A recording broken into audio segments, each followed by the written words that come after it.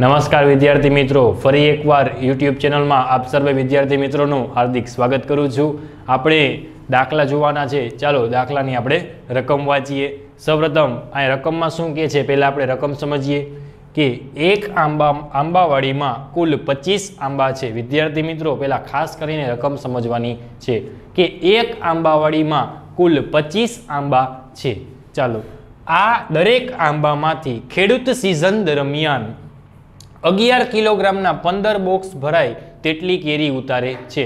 વિદ્યાર્થી મિત્રો 11 કિલોગ્રામના કેટલા બોક્સ ભરી શકાય તો કે 15 એટલી ખેડૂત સિઝન દરમિયાન કેરી ઉતારે છે। આગળ શું કીધું કે તો આ આંબાવાડીમાંથી આ સિઝનમાં ખેડૂતે કેટલા કિલોગ્રામ શું શોધવાનું છે, કેટલા કિલોગ્રામ અને કેટલા બોક્સ કેરી ઉતારી હશે। સૌપ્રથમ વિદ્યાર્થી મિત્રો રકમ તમે વાંચી લ્યો, પછી રકમમાં તમને શું શોધવાનું કીધું છે એની નીચે આવી રીતના હાઇલાઇટ કરી નાખો તો તમને લોકોને વધારે આઈડિયા આવે કે રકમમાં તમારે શું શોધવાનું છે। એ પછી તમારે અંદર વિચારવું પડે નહીં। કેટલા કિલોગ્રામ કેરી અને કેટલા બોક્સ ભરવાના આ રકમ આપણે શોધવાનું છે। સૌપ્રથમ આમાં પહેલા શું આવશે તો કે એક આંબાવાડીમાંથી કુલ કેટલા આંબા છે તો કે 25। ચાલો હવે 11 કિલોગ્રામના કેટલા બોક્સ ભરાય 15, તો એક આંબામાંથી કેટલા ભરાશે તો આપણે એમ લખવાનું કે એક આંબા માટે શું વિદ્યાર્થી મિત્રો એક આંબા માટે 11 એક આંબામાંથી કેટલી કિલોગ્રામના કેરી ઉતરે છે અને કેટલા બોક્સ ભરી શકાય છે। ચાલો તો અહીંયા શું આવશે કે 11 કિલોગ્રામ ગુણ્યા 15 બોક્સ। આ વિદ્યાર્થી મિત્રો આ શેનું થયું તો કે એક આંબાનું, કેટલા આંબાનું એક આંબાનું। ચાલો 11 કિલોગ્રામ ગુણ્યા 15 બોક્સ કેટલો જવાબ મળશે તો કે 165 કિગ્રા। કિગ્રાને શું વચાય તો કે કિલોગ્રામ, કિગ્રાને શું વચાય કિલોગ્રામ। હજી આગળ શું કીધું કે એક આંબામાંથી કેટલા કિલોગ્રામ કેરી મળે તો કે એક આંબામાંથી 165 કિલોગ્રામ કેરી મળે। ચાલો હવે તો કે હવે તમને શું કીધું તો કે 25 આંબામાંથી કેટલી મળે તો 165 ગુણ્યા કેટલા કરવાના 25, 165 ગુણ્યા કેટલા કરવાના 25। વિદ્યાર્થી મિત્રો આવડી મોટી રકમનો તમને ગુણાકાર આવડે નહીં તો 165 ગુણ્યા શું કરવાનું 25। ચાલો બે રકમ છે તો એક શું આવશે 0। ચાલો 2 5 10, 10 ની 0 વધી ચડી 1, 2 6 12, 12 ને 1 13, 13 નો તગડો વધી ચડી 1, 2 એકા 2 ને 1 3। ચાલો 25 25 નો પાંચડો વધી ચડી 2, 5 6 30 ને 2 32 નો બગડો વધી ચડી 3, 5 એકા 5 ને 3 8, 5 ના 5, 2 ના 2, 8 ને 3 11 નીકળો વધી ચડી 1, 3 ને 1 4।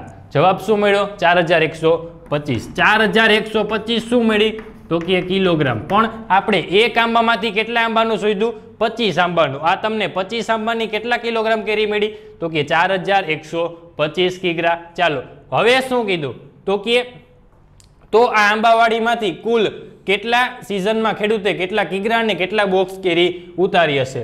ચાલો તો હવે આપણે આ તમને 25 બોક્સનું મળી ગયું।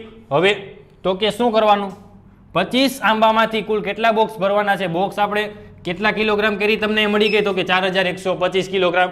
હવે તો આપણે શું શોધવાનું કેટલા બોક્સ। ચાલો એક બોક્સ 11 કિલોગ્રામના કેટલા બોક્સ ભરાય તો કે 15 બોક્સ। ચાલો તો 15 ગુણ્યા કેટલા કરવાના 25, તો આમ આવશે તો કે 15 ગુણ્યા 25। 15 શું છે તો કે બોક્સ, પણ 25 આંબામાંથી કેટલા બોક્સ ભરાય એ આપણે જોવાનું છે। 15 ગુણ્યા કેટલા કરવાના 25, બે રકમ છે તો એક શું આવશે 0, 2 5 10 ની 0 વધી ચડી 1, 2 એકા 2 ને 1 3, 25 25 નો પાંચડો વધી ચડી 2, 5 એકા 5 ને 2 7, 5 ના 5 7 ના 7 3 ના 3। જવાબ શું મળ્યો 375। પણ 375 શું ભરી શકાય તો કે બોક્સ। વિદ્યાર્થી મિત્રો આપણને બે વસ્તુ મળી ગઈ કે કેટલા કિલોગ્રામ કેરી મળી તો કે 4125 કિલોગ્રામ કેરી મળી, અને તો કે કેટલા બોક્સ કેરીના ભરી શકાય તો કે 375 બોક્સ કેરીના ભરી શકાય। નીચે તમારે આમ નોંધ કરીને લખી શકો છો કે 4125 કિલોગ્રામ શું મળી તો કે કેરી અને કેટલા બોક્સ ભરી શકાય તો કે 375 બોક્સ કેરી ભરી શકાય। રેડી વિદ્યાર્થી મિત્રો આ દાખલો 17મો તમને સમજાઈ ગયો હશે। ચાલો 18મું શું કહે છે કે તમારું વજન ખાલી જગ્યા કિગ્રા છે। વિદ્યાર્થી મિત્રો તમે ધોરણ 5માં અભ્યાસ કરો છો તો તમારું અંદાજિત વજન કેટલું હશે? ચાલો આપણે તમારું અંદાજિત વજન 30 રાખીએ। કેટલું? 30। તમારું વજન અંદાજિત કેટલું છે? 30 કિલોગ્રામ છે। ચાલો હવે શું કહે છે કે તમારા જેટલા વજનવાળા 35 બાળકોનું કુલ વજન ખાલી જગ્યા કિલોગ્રામ થાય। કે વિદ્યાર્થી મિત્રો તમારું વજન કેટલું છે? 30। તમારું વજન 30 કિલોગ્રામ છે। હવે તો કે તમારા જેવા 35 બાળકોનું વજન કુલ વજન ખાલી જગ્યા કિલોગ્રામ થાય। તો આપણે 35 ગુણ્યા કેટલા કરવા જોશે?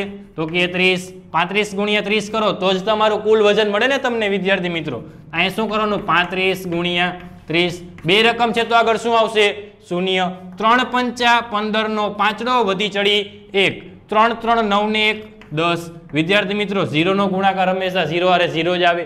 તો તમને કુલ વજન કેટલા કિલોગ્રામ મળ્યું? તો કે 1050 કિલોગ્રામ। 1050 કિલોગ્રામ કેનું વજન મળ્યું? તો કે 35 બાળકોનું કુલ વજન કેટલું થાય? 1050 કિલોગ્રામ થાય।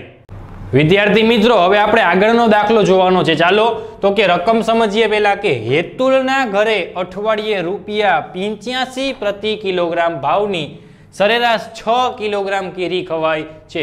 વિદ્યાર્થી મિત્રો સૌપ્રથમ પહેલા આપણે રકમ વાંચીએ ત્યારે શું શોધવાનું કીધું છે એ જોવાનું, એ ભૂલાય નહીં। ચાલો આગળ શું કીધું કે જ્યારે યુગના ઘરે અઠવાડિયે ₹100 પ્રતિ કિલોગ્રામના ભાવની 5 કિલોગ્રામ કેરી ખવાય છે। ચાલો આમાં તમને હેતુલ અને યુગ બંનેના ઘરની કેરી રૂપિયા કેટલા લેખે ખાય છે એ આપણે અઠવાડિયાનો ખર્ચ ગણવાનો છે કે બેયના કુટુંબનો ખર્ચ કેટલો થાય એ જોવાનું છે। ચાલો આગળ વધીએ। તો હેતુલના અને યુગના શું કીધું વિદ્યાર્થી મિત્રો? તો કે હેતુલના અને યુગના કુટુંબનો કેરી પાછળનો અઠવાડિયાનો કેટલા રૂપિયા ખર્ચ થાય છે। હવે તો કે મેં તમને કીધું કે હેતુલ અને યુગના કુટુંબનો કેરી પાછળ કેટલા રૂપિયા ખર્ચ થાય છે પણ અઠવાડિયે। હવે તો કે કોના કુટુંબનો ખર્ચ ઓછો છે અને કેટલા રૂપિયા? જો વિદ્યાર્થી મિત્રો કોના કુટુંબનો ખર્ચ કે યુગ અને હેતુલના બંનેના કુટુંબમાંથી સૌથી ઓછો અઠવાડિયાનો કેરીનો ઉપયોગ થતો હોય કે ઓછા ખર્ચે કોના કુટુંબમાં કેરી ખવાય છે એ આપણે શોધવાનું છે। અને કેટલા રૂપિયા? શું વિદ્યાર્થી મિત્રો?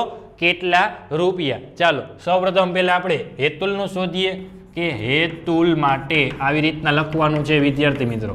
હેતુલ માટે સૌપ્રથમ હેતુલનું જોઈએ કે હેતુલના દર અઠવાડિયે ₹85 પ્રતિ કિલોગ્રામ ભાવની 6 કિગ્રા કેરી ખવાય છે। 1 કિલોગ્રામના કેટલા રૂપિયા છે વિદ્યાર્થી મિત્રો? તો કે 85। 1 કિલોગ્રામના 85 રૂપિયા। તો એવી દરરોજની સરેરાશ કેરી કેટલી ખાય છે? તો કે 6 કિલોગ્રામના આપણે શોધવાના છે રૂપિયા। ચાલો આમાં ત્રિરાશી મૂકીએ। સૌપ્રથમ 6 ગુણ્યા કેટલા આવશે? 6 ગુણ્યા 85 છેદમાં 1 લખો ના લખો કાંઈ ફેર પડે નહીં, પણ આપણે તારે સમજૂતી માટે 1 લખવાનો છે। ચાલો વિદ્યાર્થી મિત્રો 85 ગુણ્યા કેટલા કરવાના? તો કે 6। 85 ગુણ્યા 6। 6 5 30 ની શૂન્ય વધી ચડી 3। 6 8 48। 48 ને 3 51।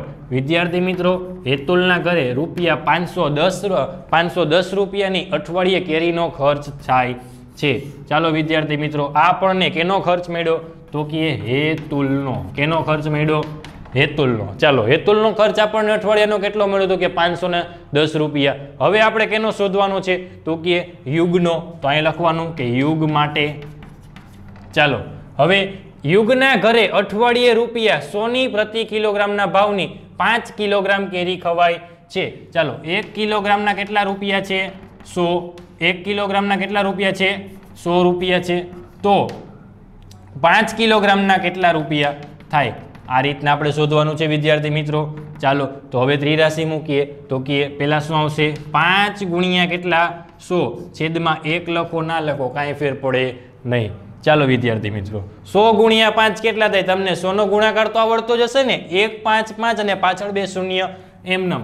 તો કેટલા રૂપિયા આવશે? તો કે 500 રૂપિયા। પણ 500 રૂપિયા કેનો ખર્ચ મળ્યો? તો કે યુગના કુટુંબનો। કેનો? યુગના કુટુંબનો। અને અહીંયા હેતુલનો। બંને કુટુંબનો આપણને કેરીનો ખર્ચ મળી ગયો। વિદ્યાર્થી મિત્રો અહીંયા તમને કીધું હતું કે કોના કુટુંબનો ખર્ચ ઓછો છે અને કેટલા રૂપિયા? આપણે હેતુલ અને યુગના બંને કુટુંબનો ખર્ચ મળી ગયો છે, પણ આમાં તમારે જોવાનું છે કે હેતુલનો ખર્ચ ઓછો છે કે યુગના કુટુંબનો ખર્ચ ઓછો છે? વિદ્યાર્થી મિત્રો, હેતુલના કુટુંબનો આપણે અઠવાડિયાનો ખર્ચ જોઈ દો તો હેતુલના કુટુંબનો કેટલો મળ્યો તો કે 510 રૂપિયા. એ જ વસ્તુ જોઈએ તો યુગના કુટુંબનો કેટલો મળ્યો તો કે 500 રૂપિયા. વિદ્યાર્થી મિત્રો, તમને 500 મોટા લાગે કે 510 મોટા લાગે? ચાલો વિદ્યાર્થી મિત્રો, 500 આપણે ઓછા છે તો અહીંયા લખવાનું કે યુગના કુટુંબનો ખર્ચ ઓછો છે. આ રીતના લખશો વિદ્યાર્થી મિત્રો. ચાલો, યુગના કુટુંબનો ખર્ચ ઓછો છે. હવે એમ કીધું કે કેટલા રૂપિયા? વિદ્યાર્થી મિત્રો, 510 રૂપિયા હેતુલનો ખર્ચ છે અને યુગના કુટુંબનો કેટલો તો કે 500 રૂપિયા. તો 500 ને 510 વચ્ચે કેટલા રૂપિયાનો ફેર પડે છે તો કે 10 રૂપિયાનો. તો અહીંયા આપણે આમ લખવાનું કે યુગના કુટુંબનો ખર્ચ હેતુલના કુટુંબ કરતા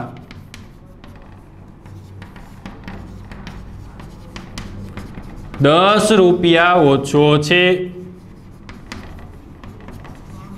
રેડી વિદ્યાર્થી મિત્રો, અહીં આપણને બેયના કુટુંબનો ખર્ચ મળી ગયો. વિદ્યાર્થી મિત્રો, હવે આપણે આગળ જોવાનું છે. ચાલો, આગળનો પ્રશ્ન શું કીધું તો કે ભારત એક વર્ષમાં અંદાજિત ખાલી જગ્યા ટન કેરીનું ઉત્પાદન કરે છે. વિદ્યાર્થી મિત્રો, આ તમને પરીક્ષામાં અથવા એક્ઝામમાં 1 માર્ક તરીકે મોસ્ટ IMP તરીકે પૂછવામાં આવે છે અને આનો જવાબ તમને ટેક્સ્ટ બુકમાં આપેલો છે. ચાલો વિદ્યાર્થી મિત્રો, તમને ભારત એક વર્ષમાં, વિદ્યાર્થી મિત્રો, એક વર્ષમાં આપણું ભારત કેટલું કેરીનું ઉત્પાદન કરે છે તો અંદાજિત તમને કહી દઉં તો કે 1,60,00,000. વિદ્યાર્થી મિત્રો, તમને આંકડો સાંભળીને ચક્કર આવવાનો માંડે. 1,60,00,000. કેટલું વિદ્યાર્થી મિત્રો? 1,60,00,000 ટન કેરીનું ઉત્પાદન કરે છે.